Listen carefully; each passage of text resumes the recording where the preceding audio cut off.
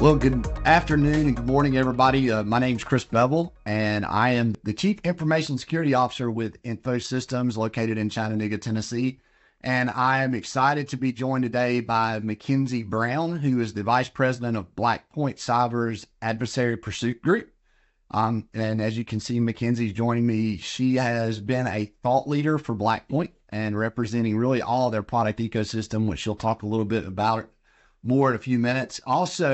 She also comes from a very unique and interesting background, which I think she'll bring a lot to the table today with incident response, including global support, and navigating how to deal with advanced investigations from a small little company everybody knows by the name of Microsoft.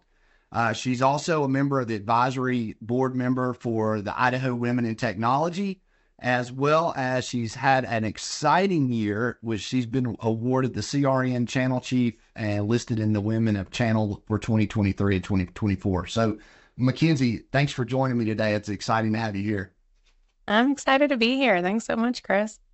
So today, guys, what Mackenzie and I are going to touch on is we were going to talk about kind of mastering the storm and do somewhat of an instant response and talk about the importance of doing instant response testing, having a managed detection and response program, and then really having an overall instant response and business continuity plan. However, as many of you guys know, there was some excitement that took place on the morning of July 19th as CrowdStrike released a patch, which similarly basically took down Windows servers and virtual machines and pretty much endpoints across the board. So you heard a lot about it. So we've kind of called a little bit of an audible. And what we're going to do is touch base a little bit on the CrowdStrike situation and how you could have managed that and what you did. And then we'll talk a little bit more about instant response and business continuity as well. But, Mackenzie, just to get us started, from your perspective, you've been following it and what you do. Give us a kind of a brief summary on what you saw and what you observed from the CrowdStrike incident as a whole. Well, I was quite literally packing in my suitcase and heading to the airport in Denver. Thankfully, I had an Air Canada flight, so Air Canada was fine. I mean, their systems went down at the airport, but they had one woman working the gate and the one system was up and 0 people in line. So I kind of just breezed by through the chaos of all the blue screen of death that was all around me. And it was pretty chaotic, but it was interesting to see even on the flight, watching, the market news and seeing the stock tank and then on LinkedIn and reading the updates. And then I've got my team sending me updates, from the reverse engineering side of looking at what was actually going on. And I honestly, I think it's like glass houses, right? We're a software company. There's a lot of vendors out there. There's a lot of organizations out there where this could happen to anyone. You could push out one large update. And honestly, we working from the Microsoft detection and response team doing incident response, we worked often side by side with the CrowdStrike incident response team, and they did a lot of really good work out there. So this entire event is unfortunate. And I think it's more so just showing empathy for the IT providers that are out there working or were out there working all night. And a lot of organizations were able to come back up online, no problem. But if you think about it's actually the opposite from the smaller to medium businesses, it's now the larger ones that are having to deal with it. Knock on wood, Delta being one of them, because now I'm a little bit worried about my flight home. I'm just going to have to spend a little more time here in New York. So I think that this could happen to a lot of people. And I think it's just, it's interesting to see from a response perspective, the communications aspect of it. And that was a big part of incident response too, for my world is, whether you're talking PR or customer communications, there was so little information in the beginning. And then it started growing, and the impact you have from a third party or a vendor having an outage like this, and you now supporting your customers, right? The downstream customer effect of that. You want to have some more information. So not only can you bring your systems online, but any of your dependencies or trusts or other companies that you work with that might be dependent upon your infrastructure, right? Or you might be an MSP supporting many customers. You want to have a plan in place. And so that's the interesting part of it to me is it's a different type of thing that test your business continuity plan. But I think this is going to completely flip business continuity plans when it takes a look at third-party vendors. Yeah, I agree. And we're going to get into, instant response and business continuity plans in a little bit. I think one of the things from my perspective that was so unique is I think when we got up and we heard, CrowdStrike had experienced this incident, because we're in cybersecurity, a lot of times your brain just immediately goes to cybersecurity. And it's like, oh man, what has happened? What is one of the countries done that has attacked to us, particularly when you hear blue screen of death. It's like, okay, what has occurred? And, it's shocking that unfortunately it pushed out. What's amazing is it was really the push, it was really only out there for a little over 78 minutes. I mean, they pushed it. It was out for 78 minutes. They tried to recall it as quick as they could. And I think luckily, I'm glad for them that they were able to grab it that quickly, because it probably caused less damage overall or less challenges overall for a lot of people that maybe their systems had not updated. Because really what I think we're seeing is the people that the patch automatically went in and they had already upgraded, it wasn't like they could just simply go back. And, here's just an amazing stat from this. We're hearing all this stuff across the news and, we're like, wow, what has occurred? But Microsoft released today and through CrowdStrike over the course of the weekend estimated that the update affected 8.5 million devices. So that sounds like a ton. But what's interesting is it was less than 1% of all the Windows machines that is on the market and using it today. And it's like, wow, okay, that is just phenomenal. And, for CrowdStrike, you feel for those guys. Having a son that's a software engineer, you feel for the person that did it, and there was nothing malicious by it. And the good news is, I'm glad they're being able to work around it. So, what do you think some of the impact of the incident on CrowdStrike to the operations and customers, and maybe the reputation might be? Oh, I mean, impact. Well, I think the biggest impact that's going to be that people don't realize is, they verified that it's not a security-based incident or attack, but that doesn't mean that there's not security considerations. So in my mind, I'm thinking availability and integrity of systems after the fact. And what we're seeing now too is we're seeing an increase. Everyone's seen there in spoof domains and phishing attempts, new social engineering that's getting pushed out. That's always going to be a likely phase one level of attack vectors in an incident like this. But I think it's going to be the long-term monitoring of systems that, well, there was actually this joke that went around that all the threat actors also woke up that day and were upset that all their C2 and compromised devices were dropped. And they're like, wait, what the heck? So they also got the blue screen of death likely. So we're all in the same boat for camaraderie, I guess, at one point. But that availability of systems and the effects of it for, whatever recovery time objective every single organization out there is going to have. But I do see that now we're going to be starting to shift as systems come back online. There's going to be a heavier focus by threat actors on focusing on certain organizations that might be using Falcon in and of itself. Yeah. And it's interesting that the cyber guys are going to come in. And one of the things that I immediately started thinking about too was insurance. What is this going to do with cyber insurance, with everybody's insurance ratings? And it was interesting that right before we got together, I was able to do a little research, and the Fitch ratings, which is who does global insurance, actually came out, and they believe that it's going to have a very minimal impact across the global insurance components, it's exciting news, truthfully.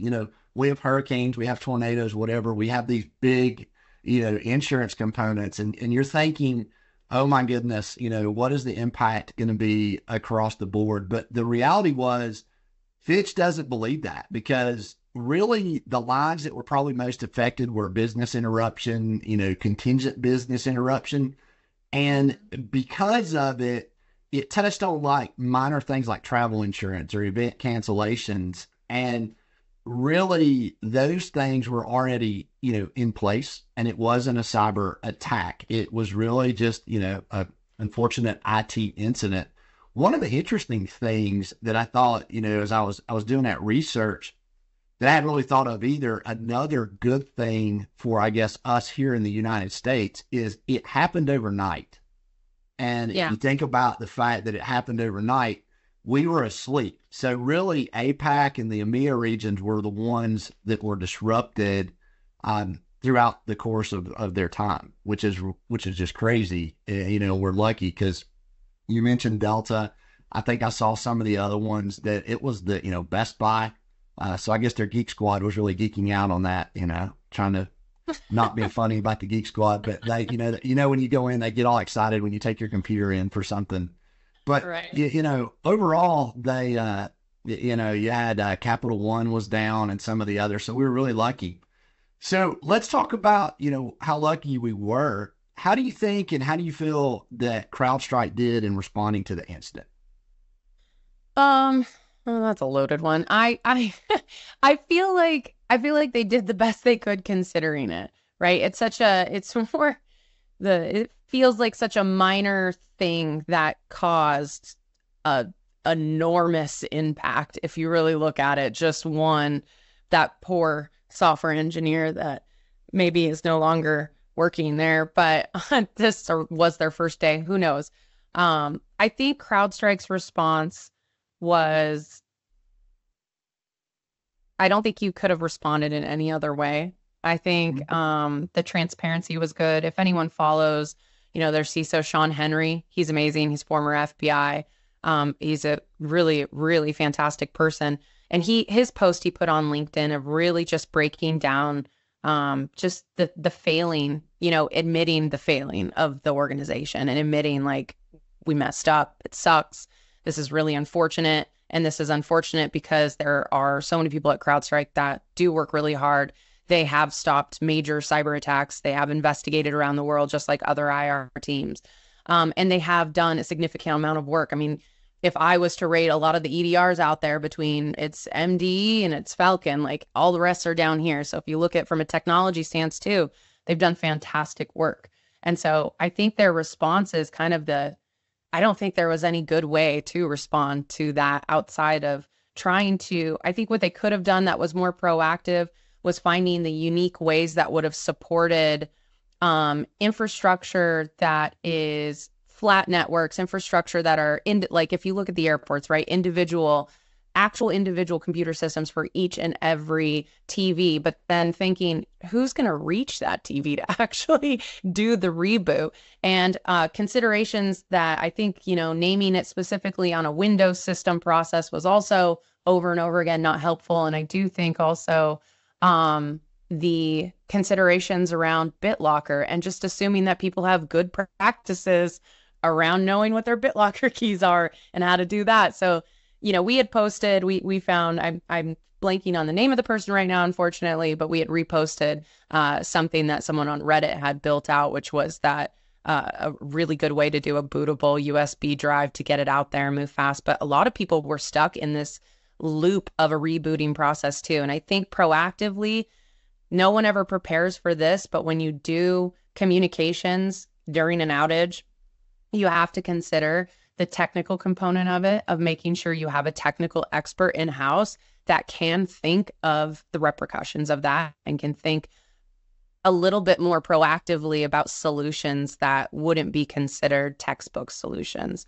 And that is IT, right? A lot of the processes we see in IT, they do have, black and white fix to it. There's always a solution to the problem, but sometimes you do have to get creative. And I think that proactive part wasn't necessarily done to get creative about the recovery. It was more, hey, here's what's going on. Nothing to worry about, but also something to worry about. And I think that technical component, they could have done that better. Granted, this industry has amazing people in it that were able to jump all hands on deck and basically get some of those unique solutions out there. Yeah, and I would agree. And the technical challenge is always going to be there. I think one of the things that I was most impressed was, and you hit on it very early on, was their communication strategy and their availability and their quickness and transparency of getting out in front of this thing. I mean, this thing's going on early Friday. By Friday afternoon, you've got the CEO on all the major channels. He's out talking to people. Your CISO's out talking to people. And they had a really good crisis communication plan. Now, you and I both know what's going on in the background is probably the most chaotic thing you can imagine. But, forward facing, they did a really good job of really getting out to have a communication plan. And I think that's one of the things we're going to talk about in just a few minutes. I'll share a slide, some slides that we have on, folks on the line can look at and think about, okay, what did you do if you were affected? Or, what could you have been thinking about if your organization had been affected? So a lot of that is going to come up with crisis communication, both instant response and business continuity. So, from a lessons learned perspective, did Blackpoint Cyber and you as a whole and your customers, are there any lessons that you could share that you think some folks learned from the incident as a whole? Yeah, I mean, I would say for us, communications, obviously, we're going to be a big part for us. Our platform integrates with all major EDRs, including Falcon. So we surprisingly didn't have much of an impact as we would have thought within our customer base. But with that being said, the way that we do it, and it's specifically around what you're talking about right now is communications, and it's a lot of what my team does. The adversary pursuit group, we're focused on threat intelligence and threat research.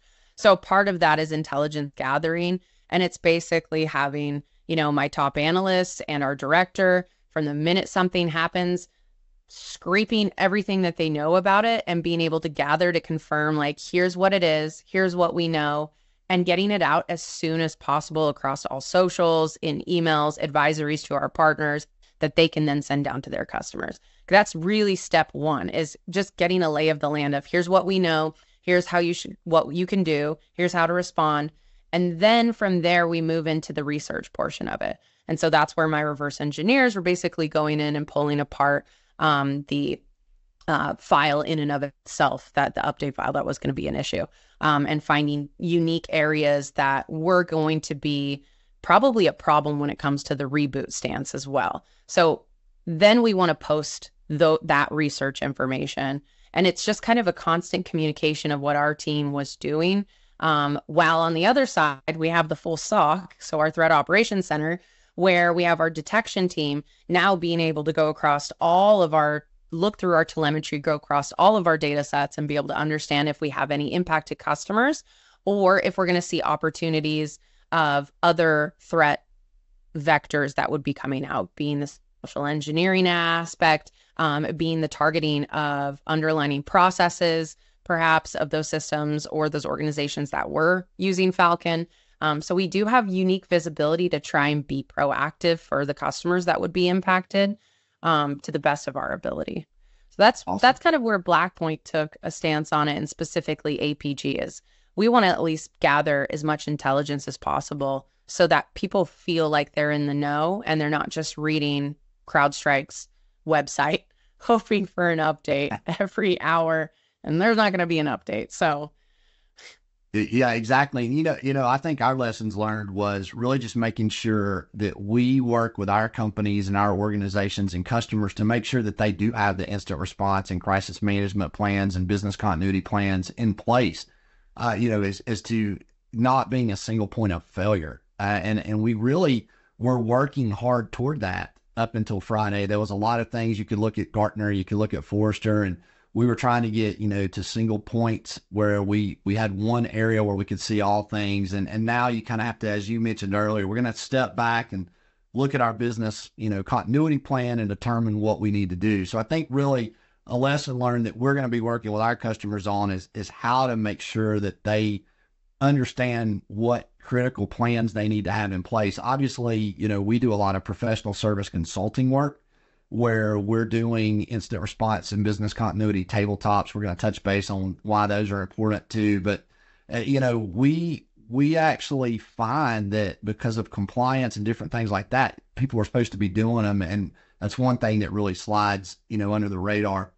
Before we transition over to really talking about more broader topics and really talking about how could you have been ready, what are some things you can do leading up to it, What I wanted to do is stop here real quick and just ask you, you've been referring to your team. We've referred to Black Point Cyber.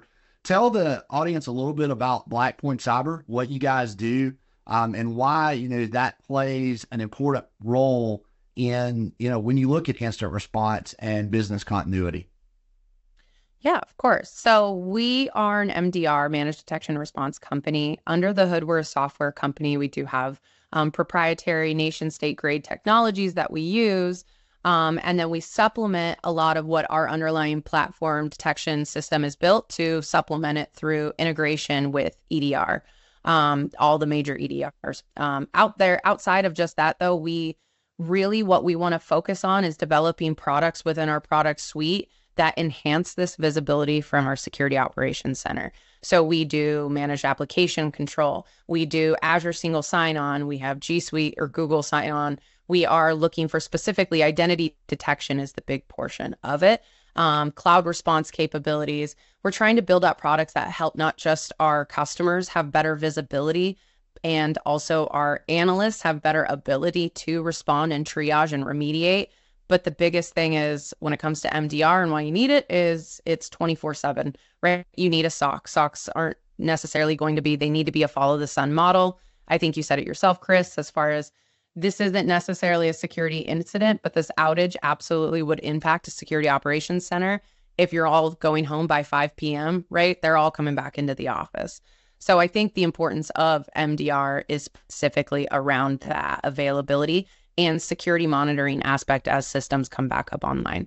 So that's what Blackpoint does. We have a full product suite. I run a team within our threat operations center of Blackpoint called the Adversary Pursuit Group, and we do that threat intelligence and threat research. So in cases like this, or emerging threat actor groups, or actually what we do a lot for our specific customers that we monitor, when we're doing triages of cases that have more sophistication to them, a little bit unique components that require malware analysis, reverse engineering, potentially POC development, and then of course attribution, right? If we can look at an incident that one of our analysts is investigating, trying to remediate, we can give more context to say, hey, this is the Akira group, or this is Black Hat, and this is typically what else they do.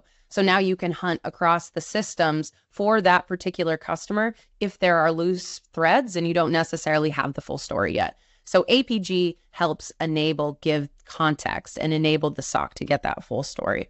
And then Blackpoint in and of itself, providing not just the MDR, but that full suite of products so that one, it helps our analysts, and two, it offsets costs for our partners. We want to make sure that whatever we develop there's a rhyme to a reason, right? It has a purpose to it.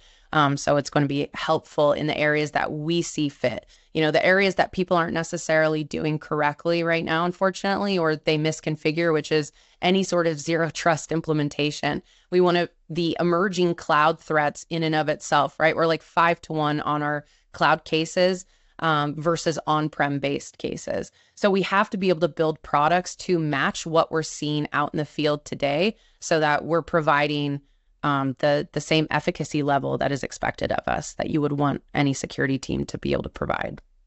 Well, and being a partner of Blackpoint, and we use it here, and being the CISO at InfoSystems, I can tell you the thing that I like best about Blackpoint is, one, I trust it, and two, I get to sleep at night. One of the worst things of what you do as a CISO or anybody in technology is you go to bed every night going, okay, is this the night I'm going to get that 3:30 phone call? Or is this the night that I'm going to, be awakened by whatever? And, there's so much confusion from MDR and EDR and what do you do? And the thing that I like so much about Blackpoint is it really looks at all of it. And, it keeps the logs for me if we're using Logic and we're doing different things. And so I know there's a lot of schools on here as well that, one of the challenges you have is, okay, what can I monitor? What network? Do I have to monitor all my students? We don't want to do that, or what do we need to do? And, we can work, and Mackenzie's team and the Blackpoint team can work with you to, work through those kind of things. So really Blackpoint is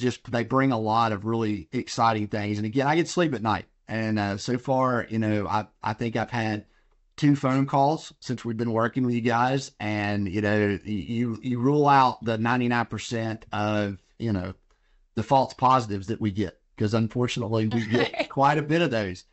To the point, when one of your employees actually fishes themselves when you're using InfoSec and KnowBe4, and they freak out and start calling everybody. It was nice just to touch base with Blackpoint. Well, let's move into more of a broader product now, and I'm going to share my screen with the group, and hopefully everybody's going to be able to see that. So what I have here, what I want to talk about in the group, and we were talking about what did you do, or what would you do if something were to occur? So what we've done is we put together kind of a couple of slides here that say, okay, if this was your organization and you woke up Friday morning and you were having outages, were these things that you think about? So, immediate action, maybe the first 1 to 7 days, we're still in this particular component. Have you thought about your, engaging your instant response and crisis management team? So do you have one? Or is it a bunch of people that have to get together? And Mackenzie, I will let you, coming from the Microsoft world and the IR world, any tips to the folks that they don't really understand what's going on in an IR room until they get in there, and what, the chaos that goes on? Oh my gosh. Yeah. So a big part of my job was actually putting together pretty much if you have an incident and you work with Microsoft, it goes through layers within Microsoft to escalate up to Dart. And by the time I get on the phone, my first step is to be able to just gather as much information as possible. So likely it didn't just, it happened, but 12 hours has passed. So I'm looking at a room with an angry CISO, terrified directors, and a whole bunch of IT system administrators and security analysts that have done the best to be able to basically stop the bleeding. So the first part of that job in incident response is there's chaos. It's very emotional. Unfortunately, I'm also trying to hand them contracts to sign at the same time. So nobody wants to sign on the dotted line when, except when things are really bad. Actually, maybe might be more pressing to sign anything at that point. But the other part is gathering enough information so that we can stop the bleeding. Right. And for us, it was restoration of services and restoration of the business itself as the objective. And we couldn't do that until we stopped the bleeding, limited the scope of damage, and then moved into full-on tool deployment. Because in order to do an investigation, you also need to have visibility as you're bringing systems back online, ensuring that those systems that are compromised are isolated, and then putting full tools out so that your team can do their job to investigate and see where the source of the problem is. And that's the biggest thing to realize when you're going into an incident. And, knock on wood, I hope no one on this call ever has to experience it. But if you do, just consider, like, outside of the high-tailed emotions, we often put a lot of plans in place, never expect them to go perfectly as expected. That's kind of a misconception with tabletops too. I've ran hundreds of tabletops in the past 10 years. I can't stand tabletops. Please don't ask me to do one because I've done so many. I feel like I did my tour, I got my badge, I'm done. But ultimately, people expect it. We plan so much, as we should, but never expect it's going to go to plan. And the biggest thing to rely on is the knowledge of your people and the ability of your people to think on their feet, to act quickly, and to have multiple processes that they can choose from, because that stop the bleeding containment part of incident response happens in the immediate phase. Simultaneously, while you have legal, PR, communications, there's all these other components that come into play. So I may be on the phone with the CISO, with the investigative team, with my investigative team, with 20 lawyers, all at the same time, trying to understand technical language. And that can be extremely frustrating and difficult. So those are the immediate things. When you walk into a room of people experiencing an active incident, there's going to be different priorities and objectives for each different role within that room. But you still have to speak the same language, which is why planning is so important. But don't expect the plan to go perfectly. And then you can fix the plan once you're all said and done and the business is restored. But until then, just have reasonable expectations. Yeah, you talk about doing tabletops, and there's a couple of slides near the end here that we're going to touch on kind of the way that it works and the artificialness of it. But I will tell you, and I was going to tell this story there, but I couldn't resist now. I would challenge you that the next time we have to do, and you won't complain about what I'm going to challenge it, the next time we have to do a tabletop for one of our large healthcare customers in this little state of Hawaii, you would want to go out there and do one. It was a 2.5 hour tabletop that I did, that I threw everything at them and the kitchen sink. And they had every notebook, they had every I dotted, every T crossed, to the point I said, guys, a hurricane's coming in, here's the situation. And the guy goes, I know, how many days out are we? And, he pulls out a notebook and he just starts going through, and he has everything just clearly defined of, okay, yeah, well, so your generators went down. No, probably not. We have two big ones, and I realized that when you're in Hawaii, you have to be pretty much ready for everything at any point in time. So when we do that one again, I may be calling you just for the fun of it to say, okay, see if you can, Stump McKenzie. Maybe that's a new, that may be a new podcast you and I should do. We'll do Stump McKenzie. Well, one of the things in that you were talking about was talking about, information management. You talked about what you guys did as a team on Friday, and you can see these last bullet points down here of the predefined crisis management team, the designate the communications team. This is one of the things that I think I see more than anything, that when you do the tabletops and when you start doing this and you're planning, everybody's there but the marketing and the PR teams. And, it's how are you going to communicate out? What are you going to communicate out? You talked about a little earlier going out, you try to find out and getting as much information out to all the different social media channels that you want to, or that you can.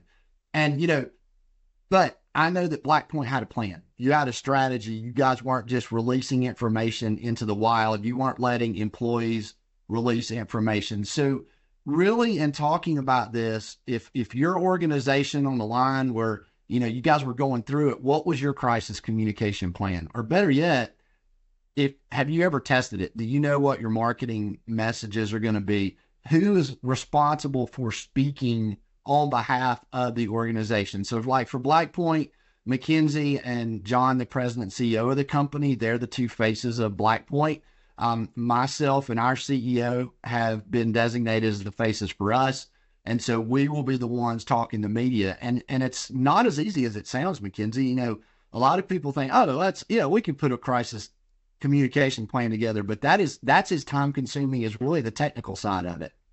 Right. I do think like internally we do just as you would in another incident. For us, when we're looking at outages like this, we do a war room, and we make sure that we have someone from marketing that is high up enough that can now delegate and disseminate the information we're giving, because that's the first step, is just getting a lay of the land and being able to get that out there to our customers who were impacted or not impacted.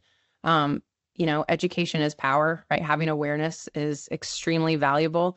And that information is also, it's not static. It needs to continuously evolve, sometimes get updated. And people want to have a pulse on the situation as more information arises.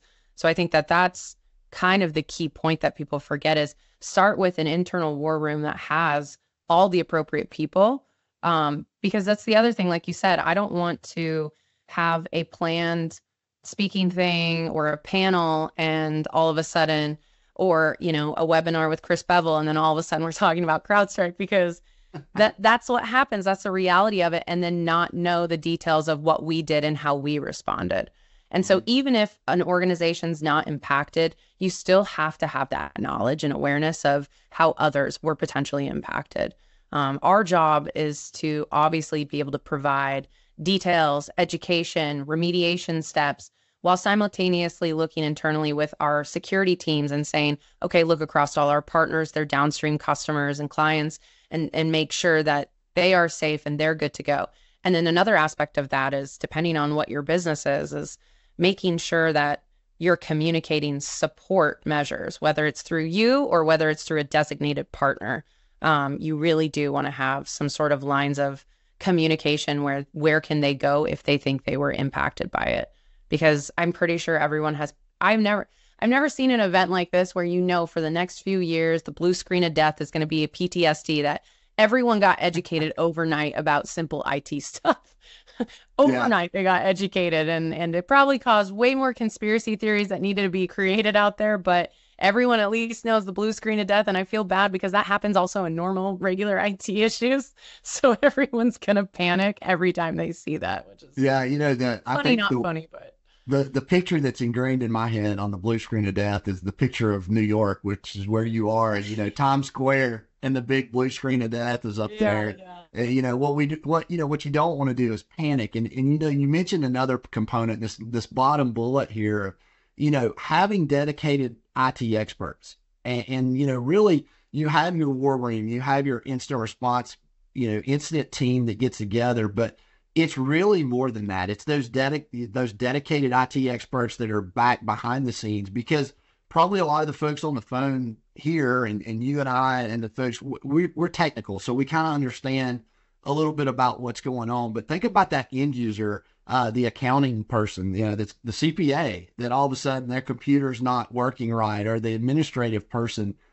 Who are they going to go, and how are they going to get it, and what are they going to try to do? So again, having a plan in place to communicate out, here's who you go to, here's who you contact, here's what you do, so that they can bring it up and you can bring it up correctly. Because as you mentioned, there was a lot of things posted, and there's a lot of things out there now that people are just trying to go get information, which creates a major risk, which, we look at the next slide is, we've talked about the the triage process.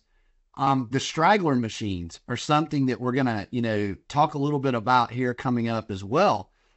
And these are the ones that I think probably will most worry me as a CISO, probably you guys as a security component, of people are going to be like, okay, my machine didn't come out, so let me go out here and do this, or let me go grab this tool. And as things become more along the lines of being installed, and they didn't really let people know, those are the machines that most worry me, is because people are trying to fix it any way they can.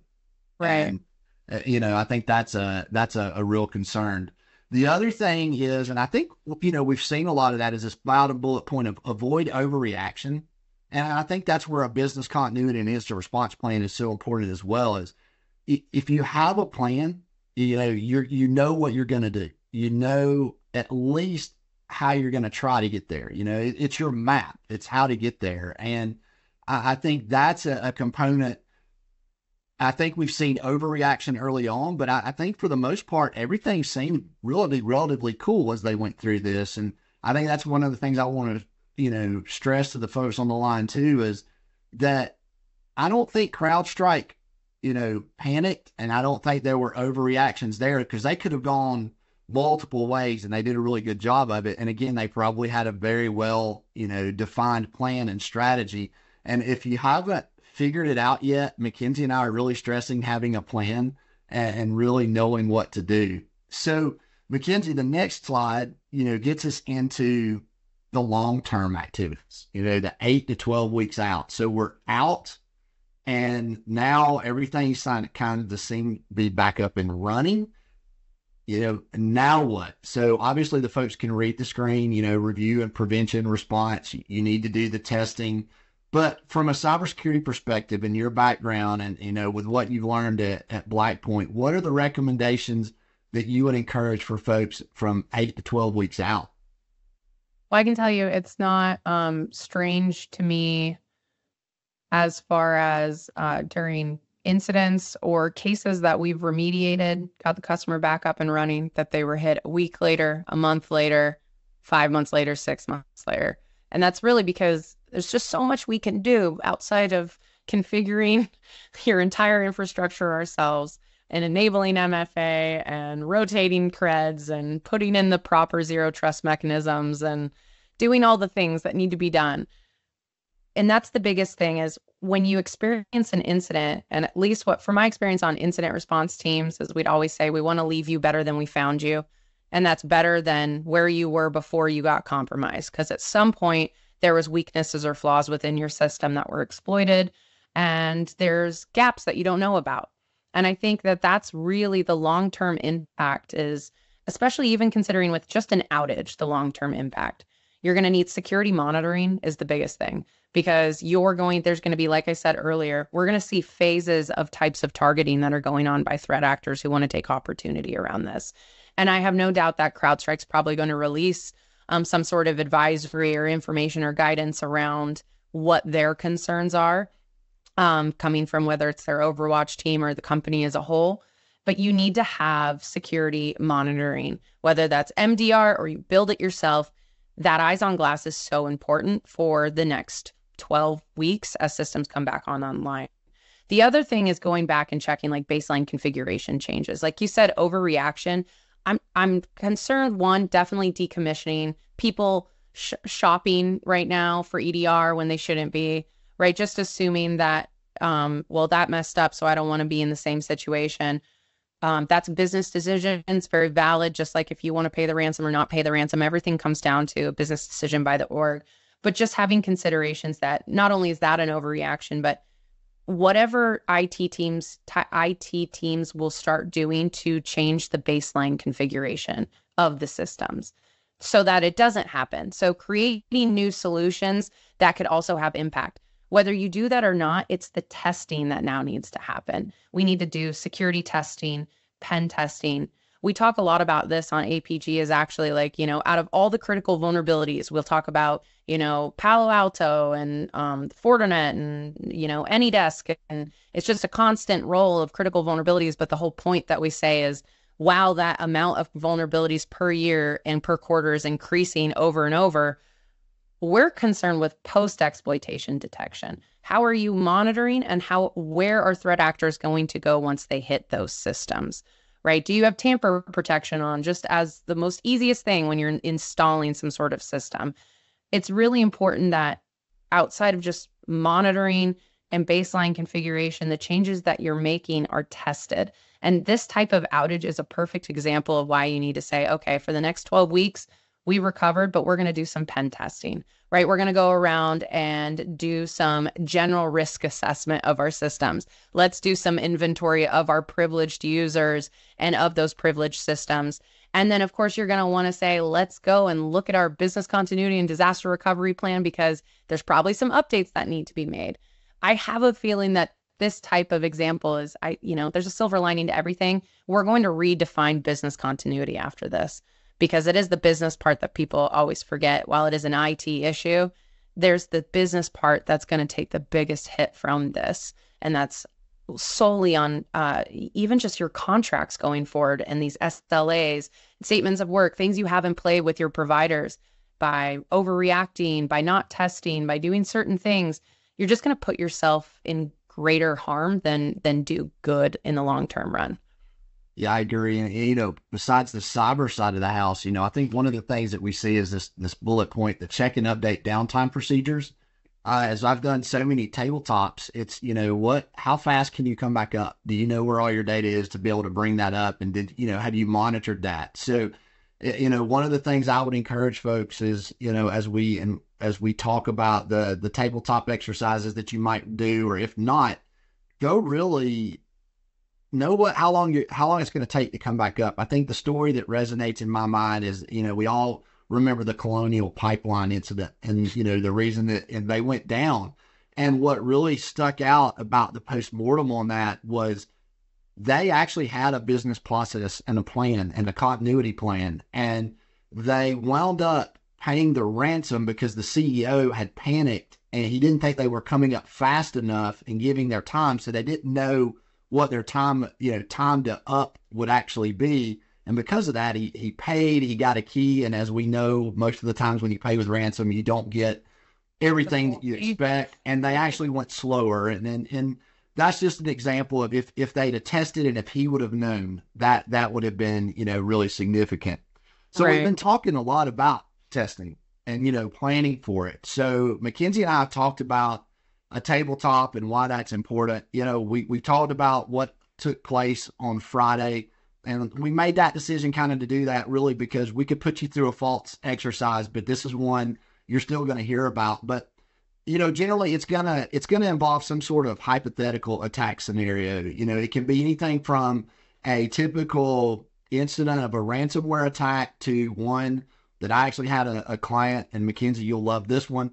The client actually, wanted to have a situation where they had a disgruntled employee who then set a fire in the data center. And then in addition to that, became an active shooting situation. So, Like a action and it was movie. up in an area where you are. And, they wanted to test all that. And what they were trying to test was not only their being able to come back up from a business continuity perspective, but, they were looking at how well they worked with the fire department, the police department, how well, did they have all of their timing down. So we can test multiple things. One of the challenges I think is, while a lot of people see the simplicity as we look right here of the exercise, you kind of believe that responding to a real attack would be that smooth. And you hit on it. It is not. It is chaotic. And it's not that smooth because when we're doing a tabletop, we may try to test somebody, we might do things, but you just can't recreate the attack focus. Right. For example, you can't recreate sitting in your email after you just got off that first conference call and you personally get the letter from the Conti group, to you personally telling you that if you continue to help, they're going to come after your company. They're going to come after you. Not a lot of fun. And, I'm glad Conti's no longer really around, but, that occurred to me. And that's something to really talk about too, that we talk about in there. And that is having you got to have a secondary communication plan as well. And this occurred over the weekend was how do you communicate when Teams isn't working, when Zoom isn't working? What do you do? What is your secondary source?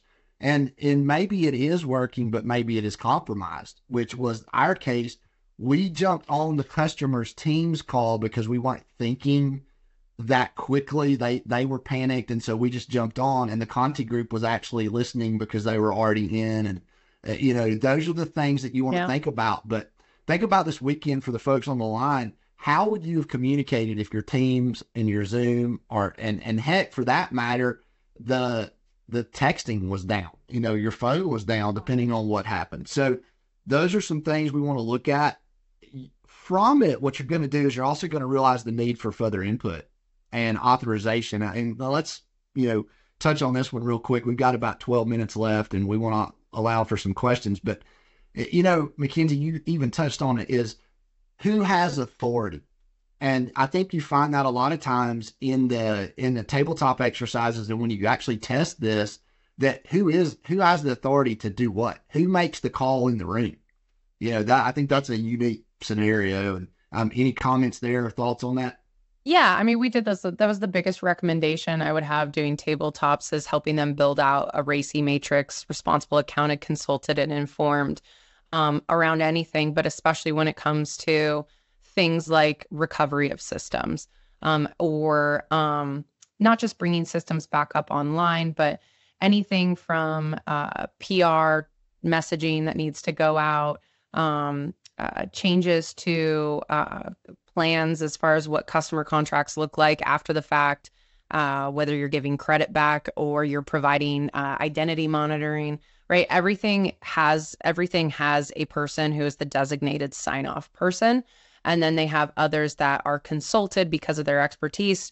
And then you have those that are informed because it's going to impact their business unit. So having that RACI matrix was probably the biggest thing that we would say in any tabletop needs to be in place, because we need to know who's the one that's going to be answering most of the questions for us and who are going to be those that are qualifying those questions based on their knowledge. We're not going to go into a situation like you would with an audit where your CISO is the one sitting there and they're answering all the questions for the auditors. That CISO's hopefully has a team of people behind them that is providing evidence, that is validating and verifying the information, and that it has tested whatever information also for process purposes, giving that to the CISO. So CISO, while they would make, as an example, maybe there's no CISO's IT director, manager, but that person is, while they're signing off, they definitely need to have those that consult them, that are helping them make that educated decision.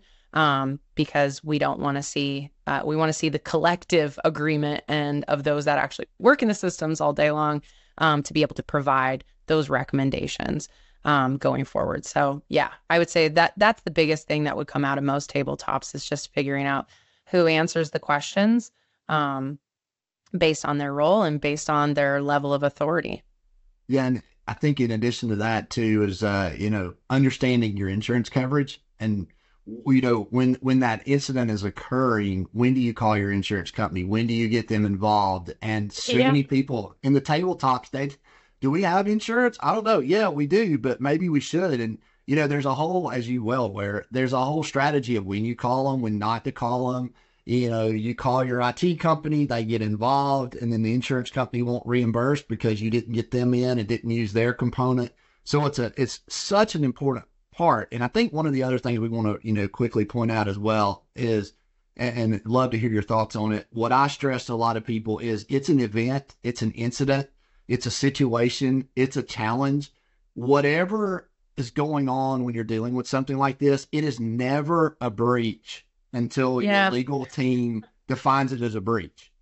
Don't call it a breach. And that goes back to that crisis communication and your people beginning to say, if they go out there and you define it and declare it a breach, you got a lot more problems on your hands now than you did when it was an incident or something similar. Thoughts on that? Yeah, I would say you just quit during an incident. You figure out all of a sudden lawyers become your best friend. They're the people you love the most in the room. And definitely the people that you would call prior to your cyber insurance. You want to have representation by those that are protecting you, and have and understand your company. They understand your mission. They understand your people. You want those people there that are navigating it, because cyber insurance is, while very necessary part of this life cycle we have in IT and security, understanding that contract is also necessary. There are things that won't be covered. There are things that can indemnify you. There are things that maybe wouldn't necessarily not just be covered, but you could lose coverage after the fact if you don't follow certain requirements. And we get lost in the sauce when it comes to those contractual obligations. And so having general counsel there to some degree, whether it's third party or in-house, is so imperative, because you want to not just have cyber insurance, but they often are helpful in that decision-making process to everyone else who is signing off. They're just like the biggest component, only because I've done enough incidents and been on enough calls where there was plenty of lawyers around. And it wasn't to the benefit of me and our team, but it was certainly to the benefit of the victim organization. And they were there helping really herd the cats and really make sure that those decisions that were being made were in the best of both the company and the customers that they were serving. Absolutely. So we got one last slide I want to put up, and then we're going to want to open it up. But one of the things that we've talked about is planning and testing is so important. And there's a lot of folks on the line, again, we know from schools. So you've got some CMMC components, some NIST 800-171 requirements. You've got many, many, many other types of requirements as well. So these are some of the reasons that you need to do your incident response and business continuity planning as well. You can see how it can reduce impact as well as help you make sure that you're being compliant in the course of things. So today, Mackenzie and I have covered a lot. We've gone back and forth, and yeah, we did call an audible on you guys, but we thought it was important to talk about the CrowdStrike component. And I think in a lot of ways, hopefully it was helpful in that you were able to hear from a couple of folks that, live it and breathe it every day. Mackenzie, I want to say thank you while we're opening it up for questions to join me today. It's always to work with you. It's just a lot of fun, and you're so smart, and she's also a good luck charm for those that are out there. She gets to go to a lot of the Grand Prix races, and the time that I first met Mackenzie was in Nashville, and she was asked to sit in one of the Andretti boxes, and the driver had never won. And he actually pulls in a win with Mackenzie in the box. And I think, Mackenzie, you might have been somewhere this weekend where you pulled it off again. Yeah. He got P2 this weekend, so he was able to podium, and and then his teammate got first. So it was a big win for Andretti this weekend too. And yeah, so who knew I would be into racing now? But if you need a good luck charm, Mackenzie is absolutely your good luck charm. And if you need a great MDR provider, Blackpoint Cyber and their organization works very, very well. We partner with them on a routine basis here at InfoSystems. we'll be happy to work with you guys to help talk more about it. In addition to that, we'll help with tabletops. And in fact, I'll try to talk Mackenzie into doing one. If you guys came, I'll call her and try to beg her and see if she'll come do it. We'll see what a real instant response tabletop looks like, not those that I do. So, Amy, we'll open it up. Do we have any questions that have come in via the chat? We really can't see much, so we'll rely on you guys to let us know, and be happy to take any questions with the 5 minutes we have remaining. Sure. So, if you're able to see the Q&A, there's a couple of questions in there that are underpublished. So what is the balance between automation and human interaction for investigating and responding to alerts? What cannot be ingested into logic? And if nothing, how much interaction can users have with logic data for an investigation? So, I mean, this is really the first one as far as the balance between automation and human interaction for investigating and responding. Automation is huge right now. For us, it's a lot what Chris was talking about a little bit earlier on, like false positive rates. Right. That's a normal part. We don't even want to say, like, I know my SVP would probably kill me right now because he's like, no, he doesn't like the term false positive too. And I understand the reasoning, but that's what we all universally understand right now is understanding what is considered normal behavior in your environment, especially false positives on users, especially when it comes to cloud response. So automation is huge. It's basically suppressing things that are based on your configuration that those alerts are going to continue, but you don't want to lose what's considered out of 100 false positives, that one that is considered malicious. So automation can help suppress some of the noise, but it won't remove the alerts entirely to where you're going to need to have a connection. Often when one alert comes in that's considered a lower fidelity of an alert, that's going to come with additional activities from the threat actor themselves that will supplement that alert with other alerts. So you want to be able to go back in time and gather it up and be able to say, yes, I can validate this without a doubt. But automation is extremely important for calming down some of that noise, because certain things like successful logins of RDP is going to be a very difficult thing.